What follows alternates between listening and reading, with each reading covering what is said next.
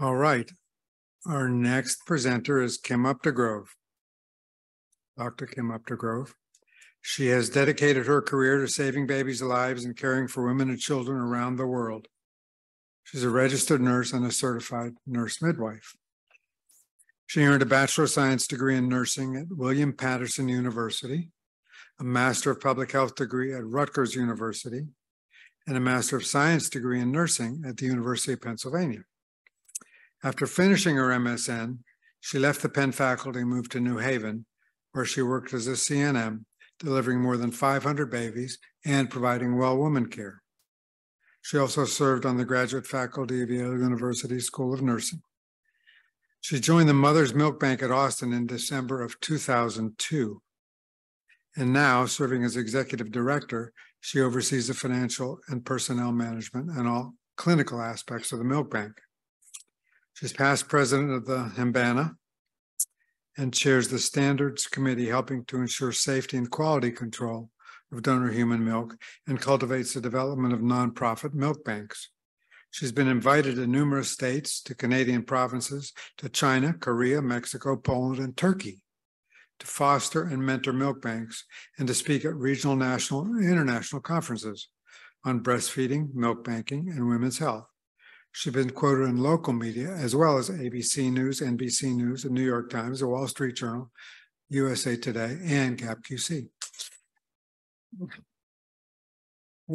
Help me welcome her as she presents her talk, Nonprofit Human Milk Banking and Pasteurized Donor Milk, Optimizing Safety and Accessibility.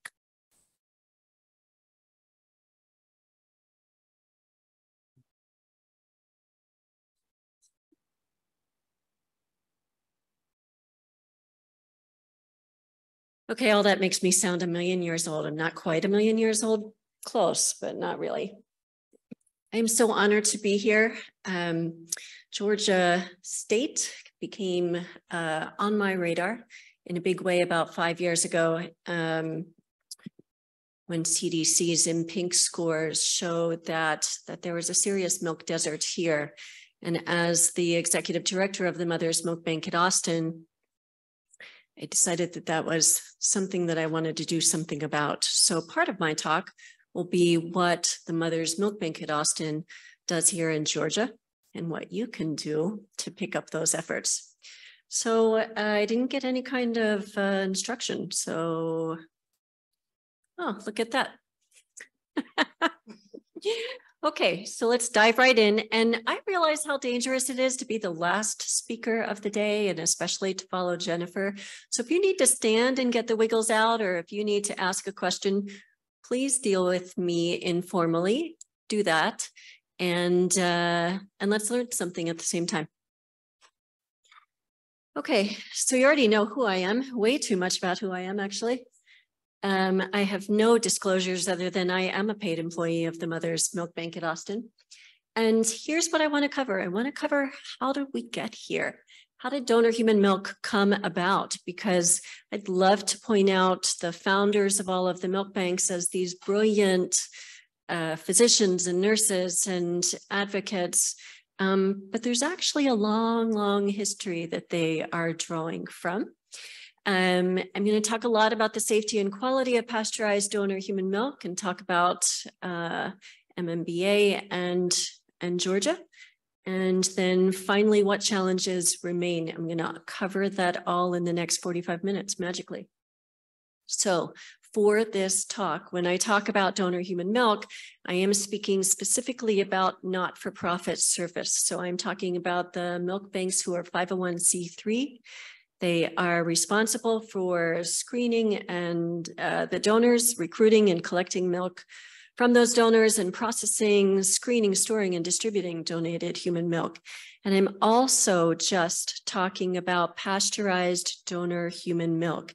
There are lots of for-profit entities and nonprofit entities doing lots of interesting things. I'm going to talk about the science and technology associated with the proven pasteurized donor human milk. And one of the key elements of that is that donors are true to the definition of that word. Milk donors donate their milk. They are not paid when donating to a 501c3 nonprofit milk bank associated with the Human Milk Banking Association of North America and audited and accredited by Himbana.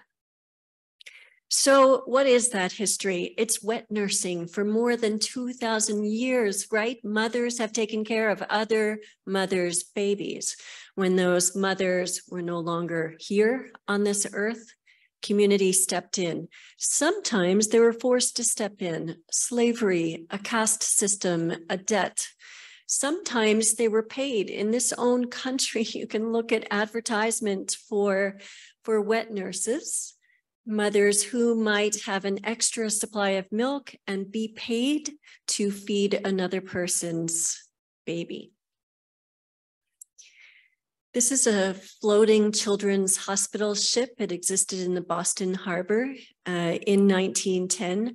I show this picture, because it's fascinating. In 1910, healthcare providers knew that people in cities were not as healthy as people in the countries.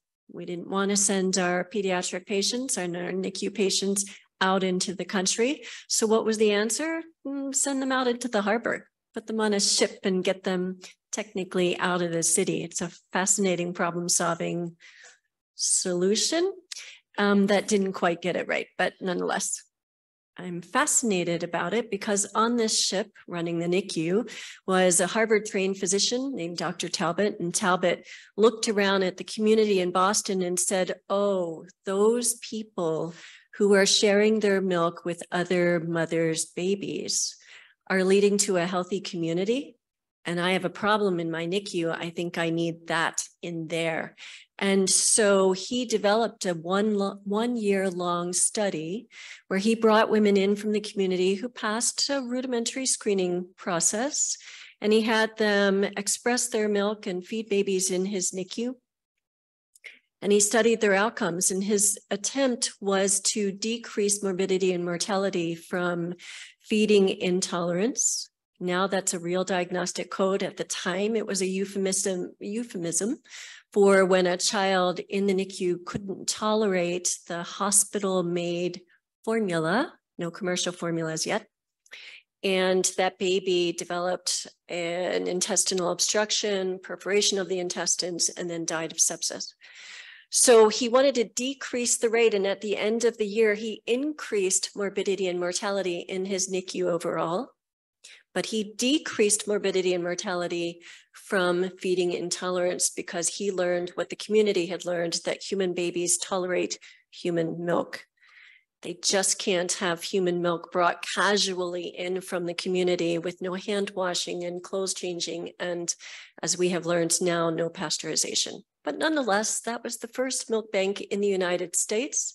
And since then, there have been a number of key changes. The American Academy of Pediatrics paid attention to this in the 1940s, and they developed the first formal guidelines because what happened was milk banking took off, was popular because it saved babies' lives in the NICUs, but every hospital was doing something different. So the AAP attempted to standardize some guidelines.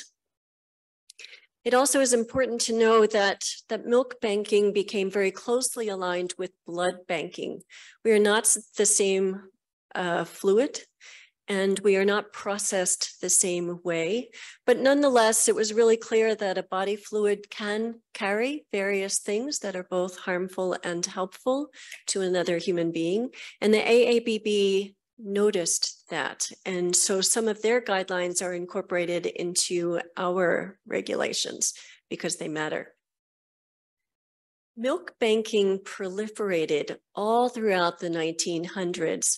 In the 60s and 70s, when formulas had become commercialized in the 50s and specialized formulas became available in the 60s and 70s, with preterm specific formulas becoming readily available in the 70s, donor human milk started to be replaced. We started to see it decrease in its use within hospitals. And then 1980 hit. And when we identified AIDS, That then raised a question about every body and tissue industry. And there was very little clinical studies on donor human milk, its safety, its standardization, infant outcomes. And because there was little information, most of the milk banks then were closed. There were 23 milk banks in Canada at that time and 30 in the US. And when I walk you through the history of the Mother's Milk Bank at Austin, I'm going to say that we were 5th in the nation in 1999. That's how bad and devastating that AIDS crisis was. We have learned since then and respond a whole lot quicker to things like Zika and Ebola and then COVID. We jump into the research and publish safety under what circumstances, what do we need to worry about? But one thing that came out of the AIDS crisis and the closing of the milk banks was the development of an organization that then and now oversees and sets the regulations and accredits nonprofit milk banks. The Human Milk Banking Association of North America was formed in 1985. It is a member association, but it also links the individual milk banks with research and holds those individual milk banks to the standards or regulations under which each one must function. Today, there are 28 milk banks in the United States. This map shows them all, and 3 in Canada. There are multiple developing milk banks.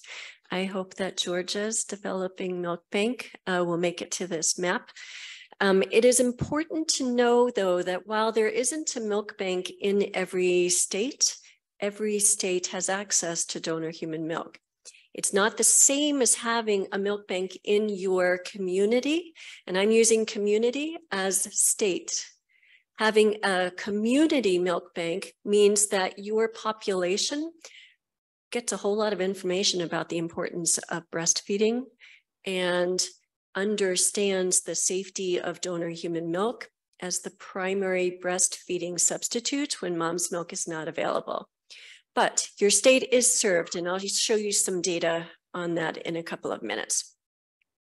It's also important to know that since Himbana was formed in 1985, and the first standards came out in 1989, there is a crystal clean safety record.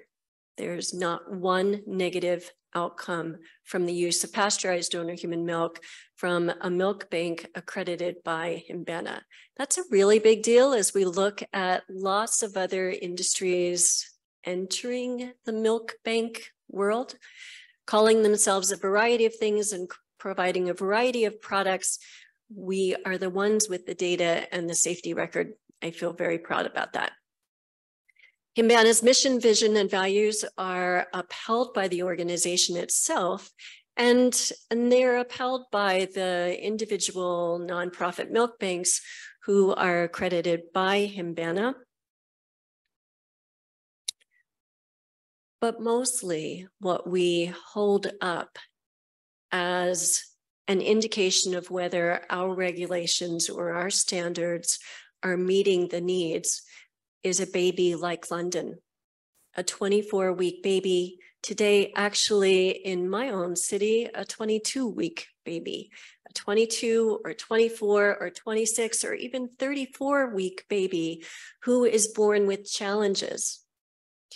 Those challenges require human milk feedings to decrease the rate of a number of complications. So the milk banks exist to make sure that that happens and that it happens safely. So one of the ways that we make it happen safely is that Himbana has a standards committee. In full disclosure, I chair that committee and have for the last 15 years with a very incredible team of people. We write the standards under which every accredited milk bank must follow. And there are certain influences besides the baby on those standards. The US Food and Drug Administration does have regulatory authority over nonprofit milk banks. We are oddly regulated by them as a food manufacturer because because they don't have specific regulations for human milk. And when we look at all of their categories, like exempt infant formulas, for instance, those categories exist for a product, a food product that has things added and extracted from it, that is made in a manufacturing plant. The thing about human milk banks, nonprofit milk banks accredited by Himbana, is that it's a single ingredient product. Multiple donors, but single ingredient. We don't take anything away other than what we deliberately destroy via the pasteurization process, and we don't add anything into it. This is good, and from a neo perspective, this is bad. Human milk is amazing, right? It's absolutely miraculous, but it's not the placenta. It's not the mother feeding the baby directly in the womb. It's different. And so it's not all that, but that's not what this lecture is about. Other sources of oversight. So all of our state departments, usually departments of health in Texas. I have lots of departments that like to get involved. So our state departments get to have a say about what we do and how we do it. My state Department of Health comes in and inspects me. They know very little about human milk, but they come in and inspect and say, oh, looks like you're doing a good job, which is awesome. My state Department of Public Safety comes in and inspects the kinds of locks and security I have in the facility, which is super cute. And they also know nothing else. And so they say, oh, great, good job. That's awesome. And we have local boards of directors. So lots and lots of bosses, but again, it's the baby. Together, Himbana and the FDA are who ensure safety, and the accreditation is the evidence of safety. From the FDA's perspective, they get to decide that FSMA and their good manufacturing practices and their food code are all applied to milk banking. We are all registered with the FDA and keep that registration current. That's a federal law.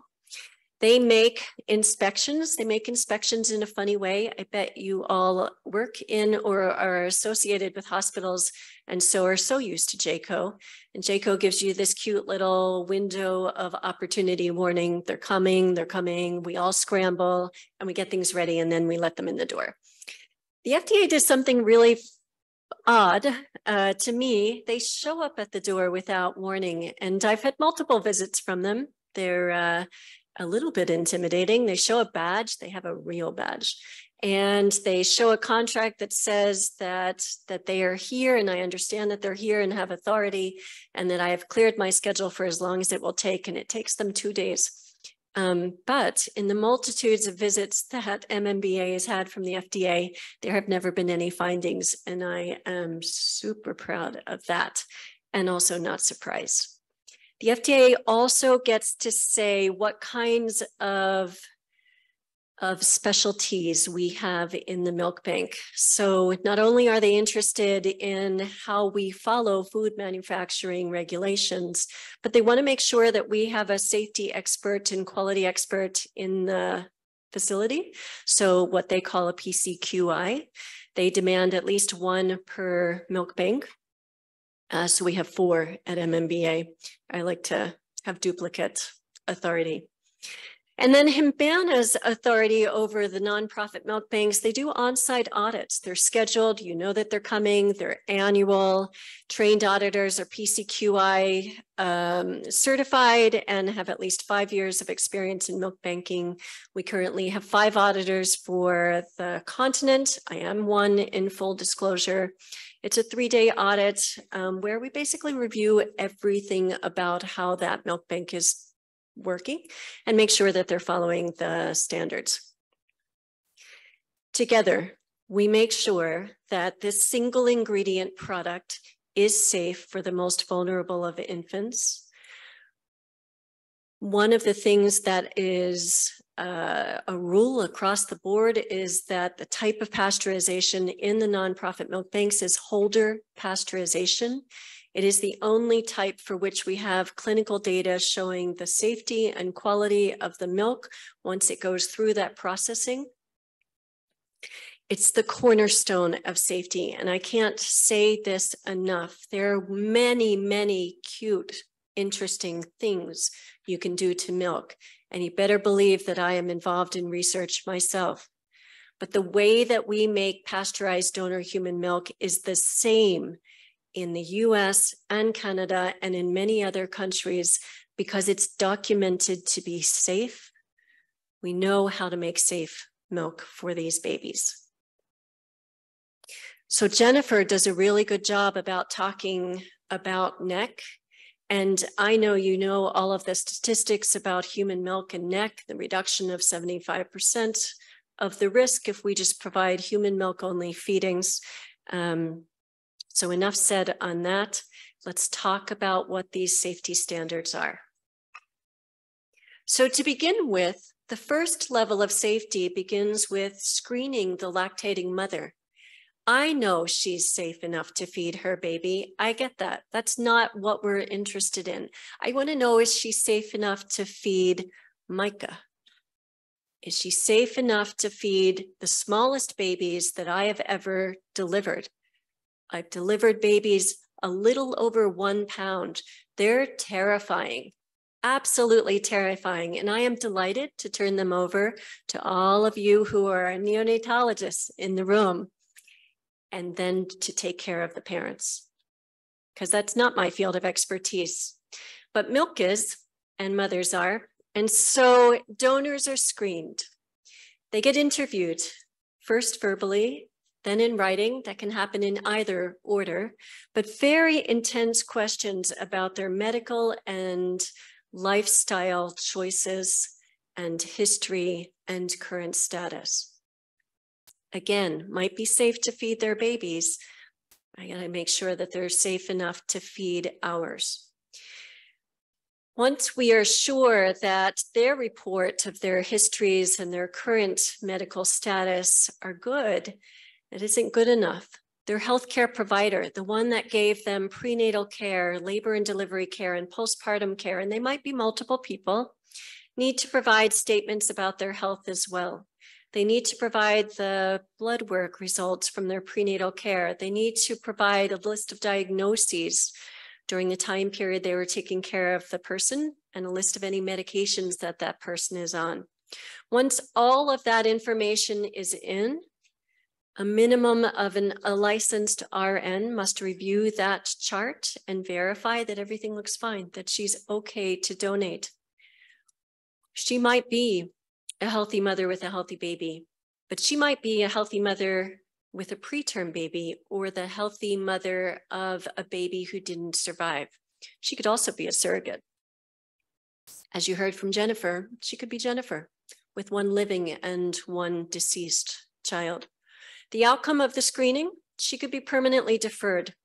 If she's on long-term medications, meaning she takes them every single day, things like antihypertensives or anti-seizure medication, she cannot be a donor, and we will not advocate her stopping those medications. Her healthcare provider prescribed them. I have to believe that that was a correct decision, and therefore she cannot donate her milk for babies. She may choose to have an alcoholic drink every day. I'm not going to get involved in what's right or wrong about that. No judgment here, other than you can't be a milk director or a milk donor. Milk donors can have an alcoholic beverage, but they have to wait 6 hours until they pump their milk and donate that to the milk bank. That's a long time, I get, but it is our rule just to make sure that there isn't one tiny little bit in that milk. We used to defer for a lot of herbal supplements, and now I'm super pleased to say that with a lot of work with pharmaceutical agents, pharmacologists, we've investigated all of them, and now there are just a list of 10 bad herbs. Everything else is allowed. Things like fenugreek that used to keep people from being donors are now okay. A lot of the folks who go through the screening process are temporarily deferred. They're on appropriate medications, but we can't accept the medications. And so they finish up that short-term prescription, things like amoxicillin for sinus infection, not going to get between a woman and healing her sinus infection. She's got to finish that medication and then wait 5 times the half-life. 5 times, not the half-life, because 5 times eradicates 98% of that medication's capability in the human body. That way I can then calculate how much could possibly be transferred in the human milk, and it's so minuscule that it's not a worry. I have a feeling, since this is an old slide, that this is not the up-to-date presentation, so let me just say that I'll wing this a little bit. But she also has to agree that she has ongoing communication with us once she's approved. She has to have a conversation with us, a kind of mini rescreening at the minimum every 8 weeks to make sure that she hasn't been prescribed something new. She hasn't had an illness in the family that would impact her ability to become a donor. The Standards Committee has a medication advisory committee. So this is a group of pharmacologists and neonatologists, people who balance out our expertise. They take a look at each medication that we commonly prescribe to a lactating woman, and they evaluate it for the chemical and physical factors that might affect how much of it can transfer into human milk. They also, with us, take a look at the typical recipient, the Londons or Micahs of the world, and evaluate if the baby gets that much through human milk from that mother, what would be the effect? This is enormously helpful to us and has allowed us to have a very concrete list of medications that are absolute no-nos, and then medications whose 5 times the half-life could serve as the deferral. So about 50% of the moms who go through screening get approved, and it isn't that 50% are bad. All 100% are good people, but 50% of them don't meet our standards to feed these particularly vulnerable infants. We let them down gently and remind them of all the other good things they can do in the world. They don't need to pump and donate to the milk bank. The milk arrives in the milk bank. It might arrive because the donor is local to a milk bank. It might arrive via a depot, which is close enough to a milk bank to be couriered, and it might arrive by overnight shipping via UPS or FedEx or DHL. If it is shipped, it's shipped with dry ice with cold chain verification device inside to make sure that the milk that she pumped in her place is frozen at the time that it arrives at a depot or leaves her freezer, stays frozen through that 24-hour transportation, and is frozen when we open it at the milk bank. But that's not good enough. This is the old presentation. I don't suppose that anyone has any capability of uploading the current one. I'll assume no and just talk my way through it. You're going to miss some data that I'm going to try to get for you.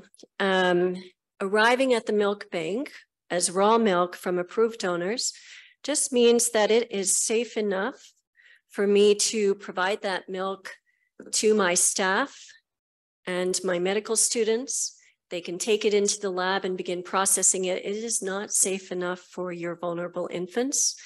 This is milk that is just safe enough in its raw form for us to fool around with. So we're going to do a bunch of things to it. The first thing that we're going to do is to take that milk and link it with the medical record of the person who donated it. That person has to have 2 identifiers, could be name and date of birth, or unique 5-digit donor ID that she has provided with her milk donation. On those bags and containers of milk that she sends, she has written the pump date so that we can compare that pump date to any temporary deferrals that she has. We're also going to examine each of those bags or containers for any breaks, for any indication that something has happened to this milk. It might have thawed and refrozen. We're going to look for any problem, and we're going to throw out anything that doesn't meet our standard. It's cruel, but necessary, again, for your babies.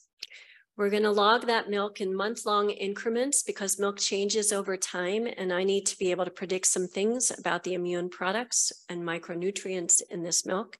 And then we're going to apply a barcode to this milk, this logged milk deposit, so that I can track it through the milk bank and say where it is at any given time. And then I can track it all the way out to you in your individual hospitals, clinics, or communities, so that I can say definitively, this person's drop of milk was in these multiple pools and it went out to these multiple babies, so that I can study the outcomes.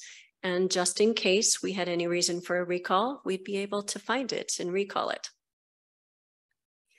This milk is pumped in the mother's world, and no offense to the mother, but for any of you who have ever pumped milk, I want to know if you ever looked at that container of milk and saw that sometimes inadvertently we get our own hair into it, or clothing lint, or our favorite pet's hair.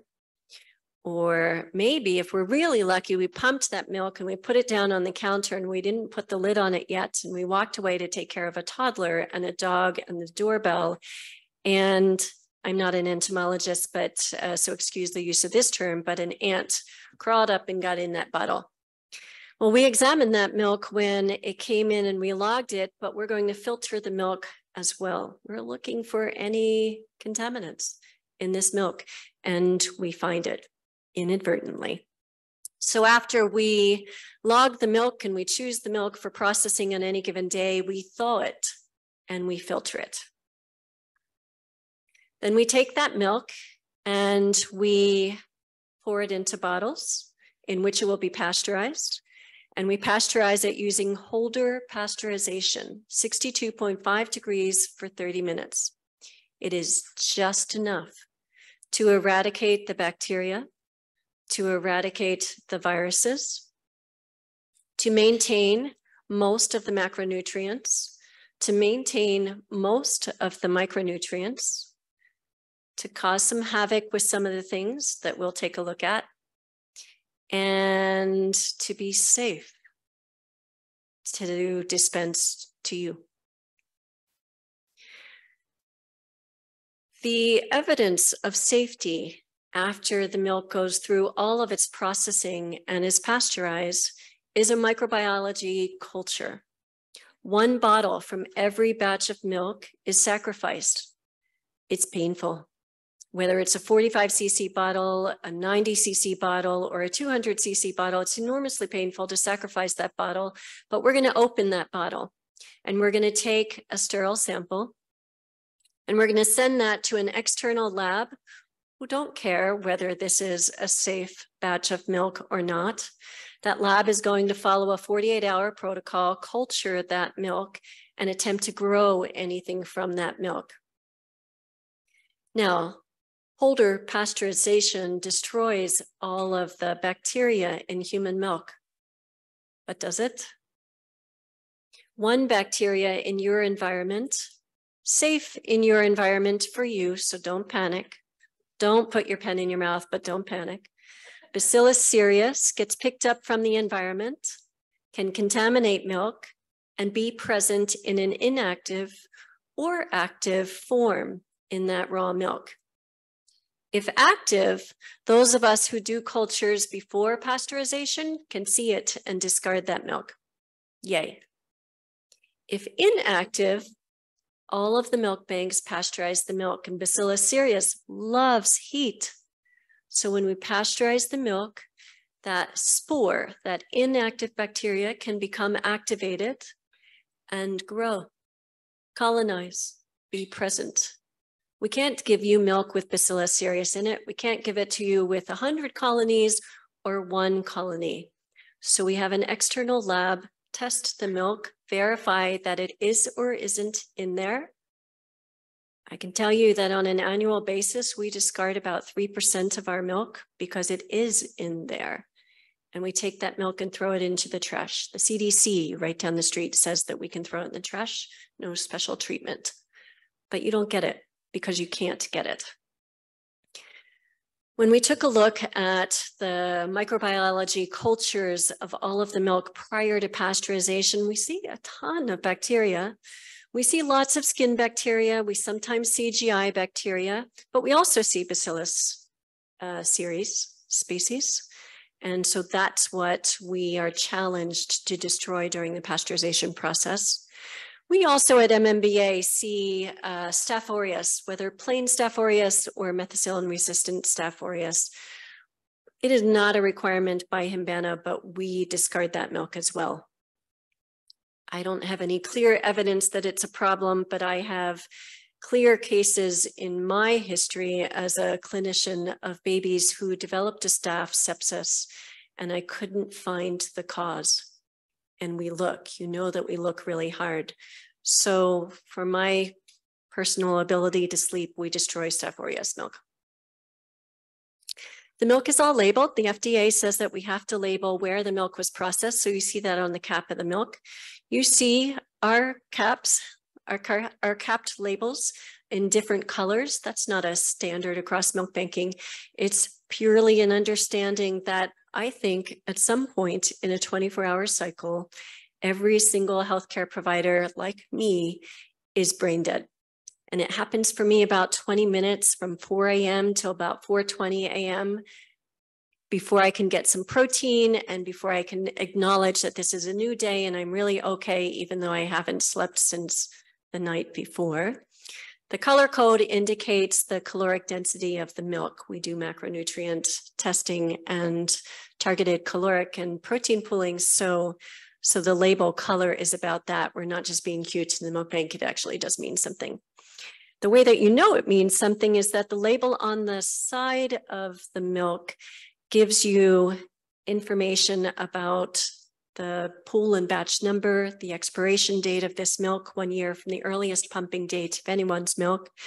And for us, we put 80% of the protein, we put the true protein on the label to give you an indication of what a preterm baby will absorb out of the full protein in this milk. Did you make my zapper stop working? Never mind.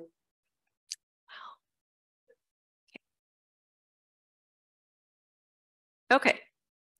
So the recipients of donor human milk are mostly in the NICUs. Across all of the nonprofit milk banks, most of the milk goes to babies in the neonatal intensive care units, in PICUs as well.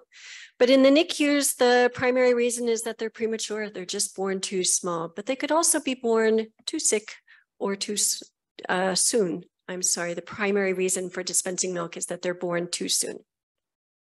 They could also have a malabsorption disorder, feeding intolerance, an immune disorder. It's used for trophic feeds, of course, 1 cc every 3 hours via a feeding tube. We have long since adopted that process. In the hospital, the goal is to provide human milk only feedings. An exclusive human milk diet is how we eliminate a majority of the causes of NEC. So NEC is the primary, avoidance of NEC is the primary goal for us. The goal is to reduce other complications and improve outcomes as well. And we are interestingly seeing evolving recommendations for babies who are born with significant cardiac and GI disorders as well. And over the past couple of years, new recommendations for babies who are healthy term babies, who are in the maternity and well baby units, who need just a little bit of milk to have exclusively human milk diets. You know that there are a number of authorities calling for exclusive human milk diets for the very low birth weight infants. These organizations are the reason why we prioritize those 1,500 gram and smaller babies. But the growing use in the community is really pretty interesting, and there are lots of factors that are leading to this. For both chronic disorders and acute disorders in the community, we are seeing more and more pediatricians prescribe donor human milk. It may be an issue of a mother who doesn't have her milk and she's tried multiple formulas and the child is diagnosed with formula intolerance. This is a difficult diagnosis to prove. It relies on a lot of history from the parents of the baby, can be very difficult to prove. Although if we can document weight loss in an infant, we certainly give the baby lots of attention there. But there are also social drivers of the use of donor human milk in the community, and they're not certainly in my control. The formula crisis over the past 18 months has been a significant problem for the milk banks. It's not our problem to feed healthy infants in the community who were successfully feeding off of formula. But it is our problem to rely or respond to crises, especially in the infant feeding world. And the formula recalls and shortages caused a crisis in the infant feeding world. Even though those babies didn't qualify medically for donor human milk, they had a feeding issue. And so families who came to milk banks with the serious story of not being able to find formula and feed the baby immediately were able to get across the country a small volume of pasteurized donor human milk to carry them just a little bit of the way until we could help them identify different retailers who might have formula for them, different WIC clinics who might have a supply, sometimes even hospitals who were perhaps hoarding more supply than they might have needed. Parents are suddenly informed and asking for pasteurized donor human milk as well from the community. Baby-friendly hospitals help drive this, and an increasing knowledge of some of the risks of informal sharing. All of these things lead to greater requests from the community for pasteurized donor human milk. I appreciate that, and I support getting human milk to all human babies. But I'm telling you, there is not enough human milk in the nonprofit milk banks to feed all human babies. So these healthy community babies are able to get some milk sometimes, but only after we make sure that every hospital is served. And that's an important point. So the Mother's Milk Bank at Austin, transition here to talk about MMBA and Georgia, although I suspect I don't have Georgia's slides because no one's looked at me and said they're switching over my presentation. So I'm going to do it from memory. Yes. You could do it. Yay. Thank you. You're a miracle worker. This is all my fault for changing the presentation 2 days ago and not checking in with people. I just like to do that. So MMBA was formed in 1999 for exactly the reason why Jennifer formed the Next Society. A neonatologist in 1998 admitted 2 24-weekers to his NICU. One lived, one died. After 5 months of living in the NICU, one was able to receive mom's own milk and one received formula because that mom didn't have milk. The one who received human milk, interestingly, her mom had ample milk, but we didn't have a milk bank to make it safe. So they lived side by side for 5 months, and at the end of 5 months, little girl went home, little boy died from NEC, and the neonatologist, Dr. Sunny Rivera, said, enough is enough, not dealing with this anymore.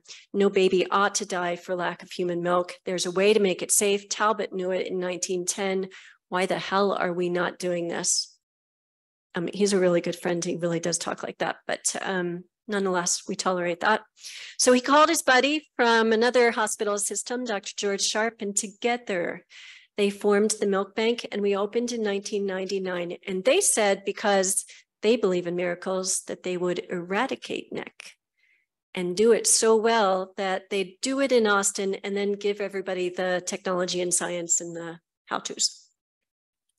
So in 1999, we opened, dispensed 10,000 ounces to those 2 hospital systems. George Sharp was the statistician of the 2 neonatologists. He knew that the rate of NEC in the very low birth weight infants in Austin at that time was 9%. At the end of that first year, it had dropped to 1%.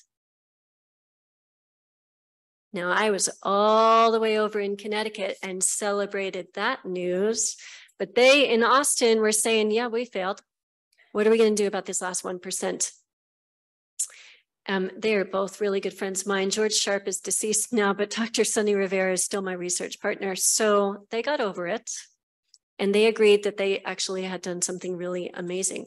They had figured out that by opening a nonprofit, community-based milk bank that could serve any hospital system safely, we would save babies' lives and vastly decrease the rate of NEC.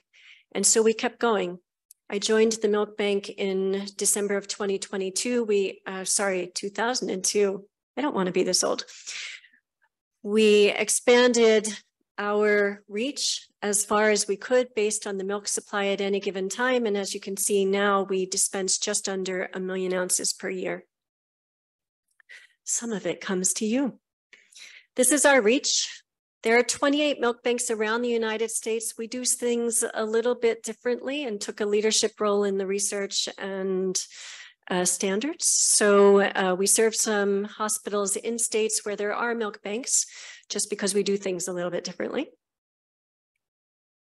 Our milk donors, largely we have 100 per month, but that green line is that very unusual year when we identified COVID-19. Something weird happens when you send working mothers home and you close the daycare centers so the babies are home.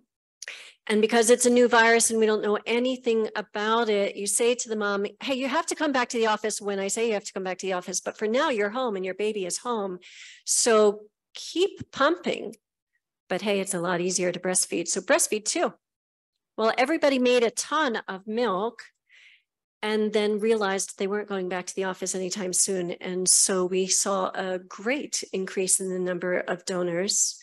They also, since we closed the restaurants, we were cooking more. And so we needed our freezers for different reasons.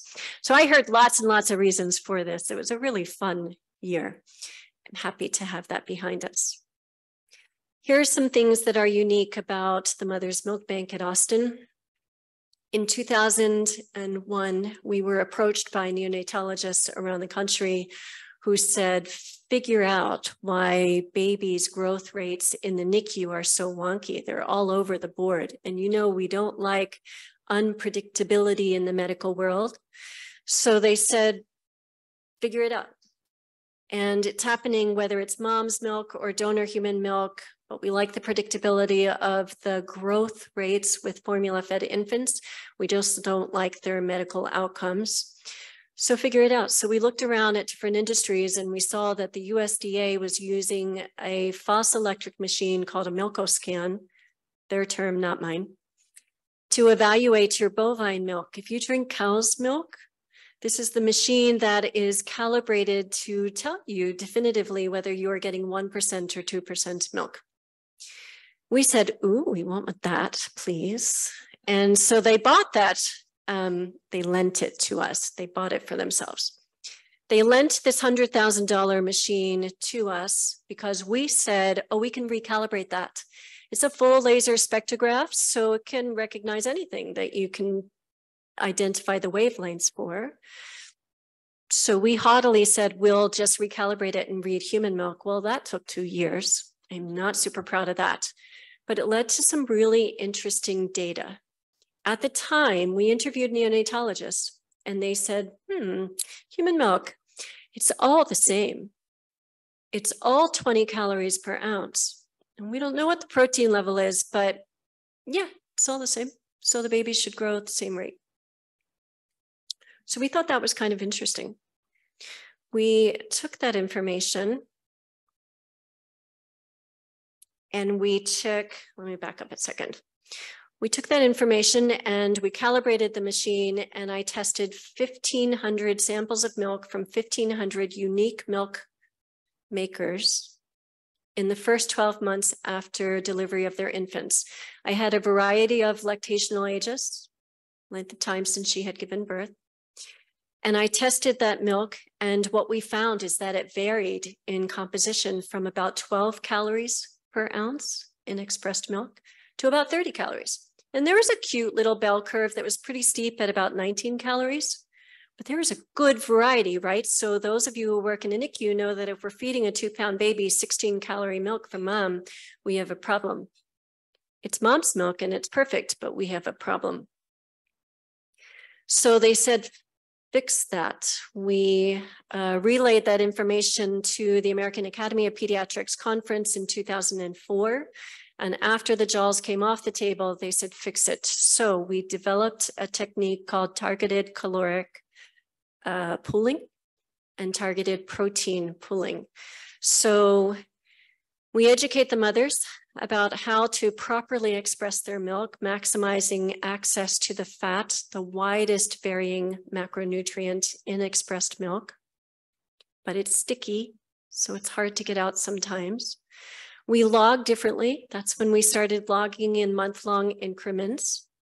Every time we decide to process a mom's milk, and we process about 50 different mom's milk per day, we do a macronutrient test in the Milko scan. So we use one 1-ounce sample and we take a look at it. And when we know what her fat, protein, and carbohydrate content is, we target pool to meet a caloric standard and a protein standard. And we have multiple caloric standards. So 20, 22, and 24 are our standards for NICUs. And that means that the protein needs to be a minimum of 1.1 grams per deciliter for that 20 and higher in the 22 and 24. This is just 4 years of the data. You can see here on the right in the blue and red bars, I'm representing milk that was pumped in the first 4 weeks after giving birth to a baby prior to 36 weeks. That's nutritionally preterm infant. And the milk in red is milk that was pumped by a mom after that time period, even if she gave birth to a preterm infant, or she gave birth to a full-term infant. It's not quite the same, but 20.1 versus 20.8 calories per ounce.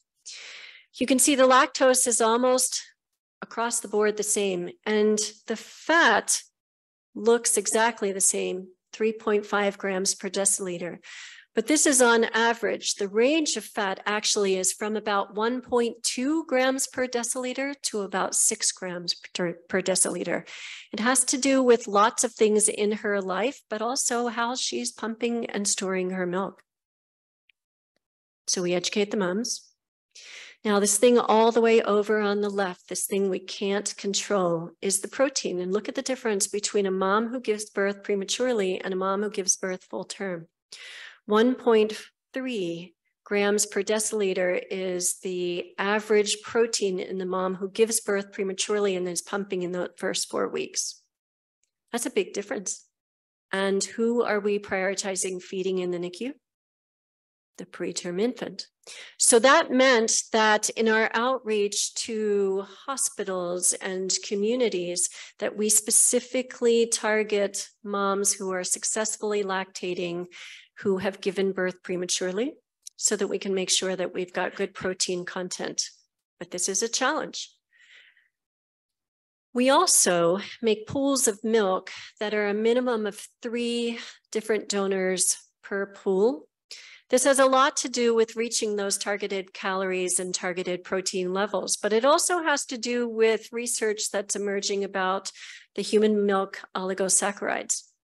There are hundreds of them.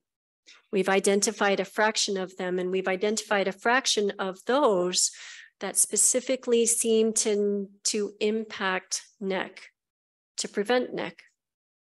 And we've identified that not everybody's milk contains those very specific HMOs. So by mixing multiple donors together, we not only reach our targeted caloric and protein standards, but we are mixing the moms together in order to statistically, because we don't have a rapid test yet, get the protective HMOs in every bottle of milk to help those babies as much as possible. Let's talk about you. This is a really hard to see slide, and I'm really sorry. I made these changes a couple days ago and I said, oh, I'm going to talk to Georgia, so let me make it very specific. But if you look really, really closely, you can see that there are dark dots that represent the hospitals that use milk from the Mother's Milk Bank at Austin, so pasteurized donor human milk. And there are red dots, sorry, just the opposite, green dots that represent depots, milk collection sites in and around Atlanta, where moms who go through the screening process remotely, of course, and pass and become donors can drop off their milk. These depots are run by volunteers in your hospitals who allow the moms to come in, show their ID, drop off milk. They report to us every Monday what the volume of milk is in their freezer, and when it's at least 50% full, they then ship the milk to us at our expense, of course, so that we can have enough milk. And so you must ask yourself, as you're preparing to begin a milk bank yourself, what is the supply and demand? So here's the supply and demand. So volume by hospital, 2020 to 2022, we served 7 hospitals in 2020. We now serve 8. That's a minor difference, but I like details. In 2020, when we first started, we served provided just under 42,000 ounces. That's how much those hospitals asked for. What you need to ask yourself is whether or not that's all that should have been asked for, or was it more than should have been asked for? We don't evaluate that. Hospitals request donor human milk. We provide them with the donor human milk they request. 2022 saw a dip in the use of pasteurized donor human milk. Maybe that reflected the fact that I was sending out electronic news and messages saying, gee, our supply is really diminishing in 2022. Order what you need, not what you want. I don't know what that's about. Maybe you had fewer preterm infants born in 2022. And if so, I want you to tell me your secret. I don't know what that's about, but that's how much demand Georgia had over the last 3 years in those 8 hospitals. Now, there are other milk banks serving some of the Georgia hospitals, 1 and 2 and 3, not many, but nonetheless, this isn't the full demand. This is just what I can see. Then the volume by depot. So how many women in those communities heard about the ability to donate their surplus milk, went through the screening process successfully, and dropped off their milk? So this is not to point out who had a little milk and who had a lot of milk. That was one of the reasons I debated not doing this. But in 2022, there were 70 donors who were dropping off at your local depots. 3 were in remote areas, or at least said that the depot locations were not convenient to them, or they had transportation barriers. So we sent them materials and they were able to ship from their home instead. But of the 70, you can see that they dropped off at these 4 depots, and there's a big difference between how many milk donors are using each depot. I'll show you the individual data, but there are a number of reasons for this. I mean, it could be that everybody lives around Wellstar Keniston Hospital and makes extra milk, and the people who live around Wellstar Douglas Hospital are barely making any milk, and so they couldn't possibly be donors. But I don't actually believe that. So what I actually believe is that some hospitals engaging in having a depot put out community messages about how important breastfeeding is. They provide lactation support. They promote breastfeeding in the community. And when women say, hey, with my last baby, I produced gallons of extra milk and had to pour it down the sink or give it to Aunt Mary or give it to my neighbor or dump it in the garden, someone at that hospital says, gee, you should really be a milk donor. You could save some babies' lives at the same time that you're helping your own. I don't know. It's something to be explored, definitely. But take a look at these differences, because as you begin to open depots or assume depots, when you have a milk bank, you need to think about that. This is 12 months, labeled 1 through 12, January through December. And you can see that the incoming milk volume is not uniform. This is important. Here's Emery. This one has taken a total tank. Here's Wellstar Crab. Sometimes huge amounts, sometimes little amounts. And Wellstar Douglas, I don't know what's going on there. And I'm not going to pick on them. Before I talk to you about one particular challenge, I have the 5-minute warning, so we're going to wrap this up.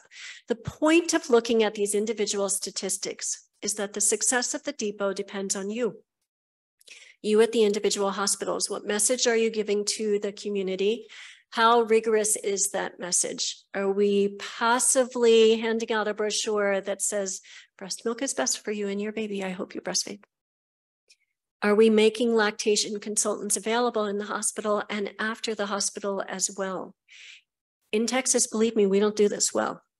So I have a whole team of people who work for the milk bank, who teach breastfeeding education in a group setting and give individual lactation support to any family who's Medicaid eligible, to any economically vulnerable family, because we don't do it well. So I want you to do it better. So just think about that. You will have some challenges. When you open your milk bank, I want you to do it smartly. I want you to talk to legislators today, and you can take this presentation and talk to the legislators about kids like KM. Full term, 7 pounds, 12 ounces. Who doesn't love that? Mom's milk dried when she had to go back to work. You know, we still don't have paid maternity leave. You do if you work for me, but not in the country. So she's not allowed to pump at work. She tried formula. She quit work after 3 months because the baby was having issues. The baby wasn't growing. The baby had developed a severe eczema, lots of problems. Pediatrician diagnosed formula intolerance, wrote the prescription. The prescription came to me. It's a big baby now, 36 ounces per day. The baby needed the milk for 5 months. In Texas, when we opened MMBA, we went to the legislators right away and said, hey, make sure Medicaid covers donor human milk in the community when there's a medical need. If we get specific diagnostic codes, you have to cover it because otherwise we can't serve the community. And so kids like this, they're just going to go away. No kids should go away. We contacted Peach State Health Plan. She's a Medicaid eligible person. They authorized pasteurized donor human milk. I know to just think that's adorable, but that doesn't actually mean that they'll pay. And sure enough, by the end of serving this baby for 5 months, we had provided $26,000 worth of pasteurized donor human milk. PDHM from MMBA, our processing fee is $4.65 per ounce. It's reflective of what it takes to make the milk safe. We have a charitable care fund. We raise money for these cases, so we were able to cover it without blinking. You have to think about this. As you open your milk bank, please think about this. And I now have exactly 1 minute to say that other challenges, which mean that a lot of us are deeply involved in research, is that milk varies. Raw milk varies in its macronutrient content, in its micronutrient content, we think, but that's current research. Could it differ in its macronutrient in response to the viruses that we are exposed to? That's current research. How do we keep a consistent product coming out of the milk banks? How do we limit the microbiology? How do we limit the bacterial contamination? How do we keep meeting our nutrient target goals? How do we make sure that our micronutrients are met for these particular babies? How do we make sure that all of these HMOs are in every single bottle of milk? And how do we appreciate the fact that when you breastfeed your infant, that's perfect? When we make pasteurized donor human milk, you express your milk and you store your milk and freeze your milk and you ship or transport your milk. And then we thaw that milk and we test that milk and we process that milk and we freeze that milk. And then you in the hospitals thaw that milk and you feed that milk also. There are compromises. We get rid of the live cells. That's actually a good thing. We get rid of the bacteria and viruses. Good things. We get rid of 100% of the lipase. I hate that. Kids don't absorb as much fat from the PDHM as from their mother's raw breast milk. We should fix that. We reduce IgM, lysozyme, EPO, zinc, leptin. We should fix those things. Challenges. I'm going to keep going. It's not accessible to everyone. I have exactly 0 seconds. Work on accessibility issues. The fact that I've been around for 24 years in milk banking and can raise funds for charitable care, work on legislation, and give free breastfeeding classes and lactation support is great. It's not feasible in your first year or two, probably, as a milk bank, but it's going to be feasible. So make the plans now. When you have a milk bank, you won't be cut off from our services if you need our services. So keep that in mind, but make the plans now. I'll help you with the legislation. Let's make it happen. Lots and lots of challenges remain, but the main challenge to all of us was said so perfectly by the Surgeon General in 2011. Human milk's vital to the survival of infants and plays an important role in addressing the substantial burden imposed by NEC on affected families and in reducing healthcare costs associated with NEC. We can't not do this. Thank you very much for your attention. I'm sorry to run over.